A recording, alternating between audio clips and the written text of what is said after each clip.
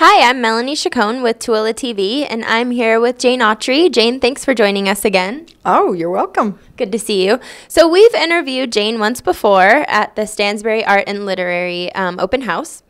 And we're back here with Jane at her home studio. And can you tell us about what you're working on today? Yes, I'm just finishing a temple, the Snowflake Temple from Arizona. My ancestors are actually from Snowflake, Arizona, and so this has specific significance to me, and my sister lives down there. So, we went down there to visit, and I went and did a photo shoot of the Snowflake Temple, and this is actually my second Snowflake Temple painting.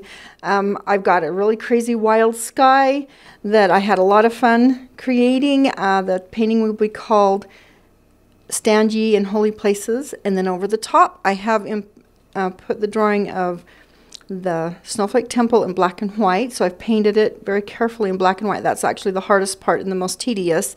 Now I'm to the fun part where I get to add color to the black and white underpainting, and that's what I'm going to be finishing up here really soon. So you do the background first, is that right? Yes, I don't like to have to go back and forth and fix, although I still have to sometimes, but I love to get a really crazy wild sky, and that's my love, and tell a story with the sky and then put that temple in front in very precise detail. That's awesome. So can you tell us a little bit about this background story? My husband and I talked about having a temple painting that is called Stand Ye in Holy Places, and I immediately went, oh yeah, that's what I want to do. So I got the canvas and I painted the whole thing orange, really bright, fiery orange, and then did several layers to build up billowy, scary, dark clouds with a little bit of light coming through so you could see what was happening. And then after that was all dry, then I put the drawing on top.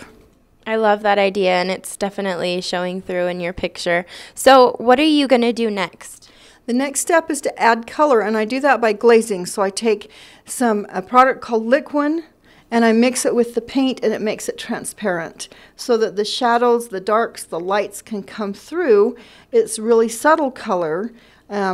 This temple isn't pure white. It's got some really beautiful colored stones, and so I'm going to be adding those colors in, maybe adding some detail in the brick and so forth, but it still needs to be brilliant. The white will shine through and it will glow with color, and I'm just so excited to finish it. It's going to be really pretty. I bet.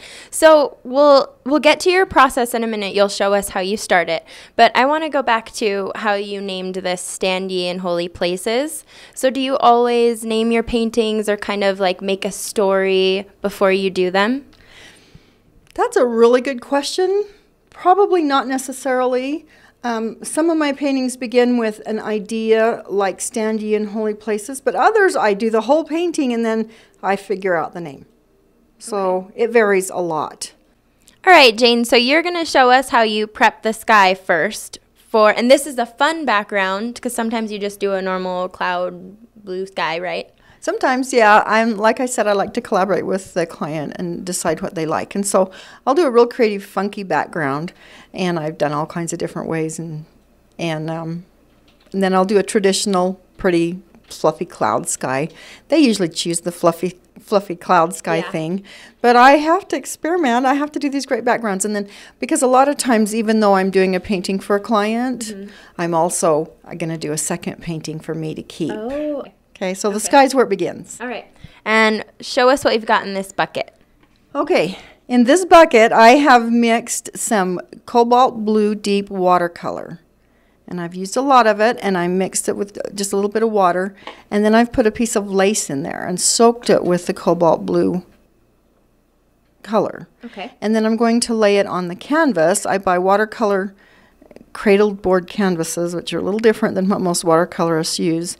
But I love the texture of the watercolor background. And I've discovered that I don't like, some artists will glue fabric or lace on and create that part of the canvas, but I find that texture is really difficult to paint a nice, clean temple on with precise lines. It's just too hard. Well, Jane, thanks so much for inviting us to your home studio and for allowing us to watch you in action and for showing us your work and your process. So just really quick for our viewers, because I'm sure they want to know and I want to know as well, if anyone wants a portrait or a painting or even a temple, what would be the process for them to find you and go about that?